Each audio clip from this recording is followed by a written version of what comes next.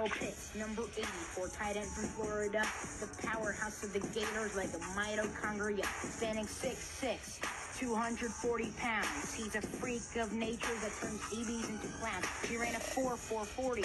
He had 18 touchdowns, 100 career catches, and he could not go down. He won the Mackey Award, the best tight end in the country. He's a beast on the field.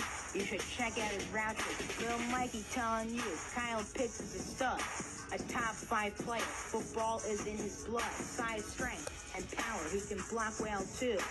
Watching him play is an excellent view. The mock drafts say he will go to Miami. He is so versatile that he might win a Grammy. That's what I'm gonna do if I keep prepping like this. Now follow the next, cause we don't miss.